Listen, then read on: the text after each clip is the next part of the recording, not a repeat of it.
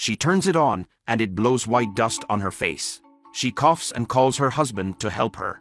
He approaches and asks what happened. Meanwhile, a boy sees everything and starts to laugh at the woman. The woman tells her husband that it might be another Matthew's trick. The man sees Matthew trying to run away. He calls Matthew and asks why he did that. The boy says that he did it because that woman isn't his mother. The father chastises the boy and orders him to go to his room. The boy shouts and tells his father that he hates him. The boy goes to his room. He grabs his phone and he opens a picture of his family. He says that he's missing his actual mother. Meanwhile, the man tells his partner that he's sorry about the boy. The woman says that she understands because she had the same situation in her family. She instructs her partner to have a word with the boy. He agrees and walks to the boy's bedroom. He enters the boy's room and sees him using his mobile phone. The boy hurries to hide his phone. His father shouts, asking the boy why he's playing those tricks at Camilla's. The boy shouts and says that he's doing it because she is not his mom. The father says that he needs to understand that his mother is gone. He says that he doesn't want him to keep humiliating Camilla like that. He asks his son if he's clear about it. The boy agrees to stop pranking Camilla. The father orders the boy to follow him to the kitchen and say sorry to Camilla. The boy sits next to Camilla at the dinner table. His father tells him to do what he instructed him to do and leaves.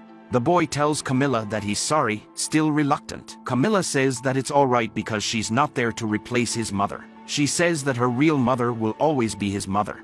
She says that they should spend more time together as good friends. She invites them to go to the cinema. The partner says that it's an excellent idea. The boy says that he can't because he has a lot of homework to do. The woman says that she can help him with the homework so they can go to the cinema.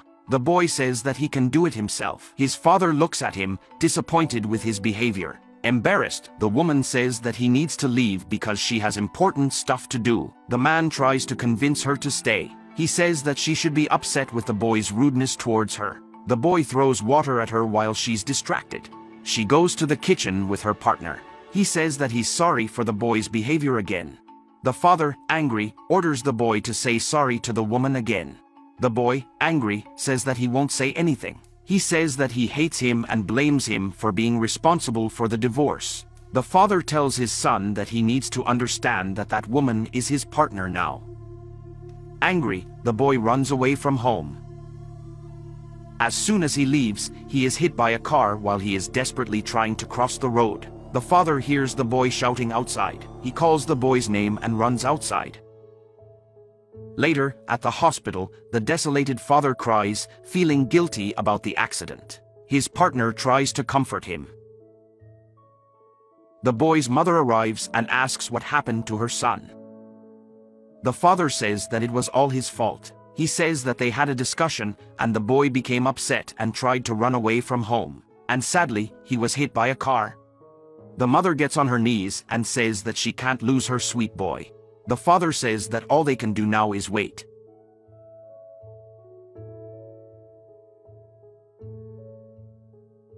Moments later, the doctor invites Matthew's parents inside. The boy's stepmother waits outside. The parents enter the room. The boy, having recovered his consciousness, sees his mother and says that he's sorry for what happened. The mother says that he mustn't feel sorry because they're the ones who made some apologies. The mother says that they want to explain what happened between him and his mother. The father says that he still likes his mother, but not in the same way he used to. Meanwhile, the stepmother spies on the conversation. The father says that he likes his mother, but they just can't live together anymore. The mother says that she likes his dad, but Camilla also loves his father, and that doesn't mean that Camilla is going to replace her. Camilla decides to enter. She approaches the boy, and he says that he's sorry for everything and says that he just didn't understand what was going on. Camilla puts her hands on his hair and says that it's all right, and she's glad he's okay now. The boy says that he now understands what happened and says that he's very sorry for trying to humiliate her like he did.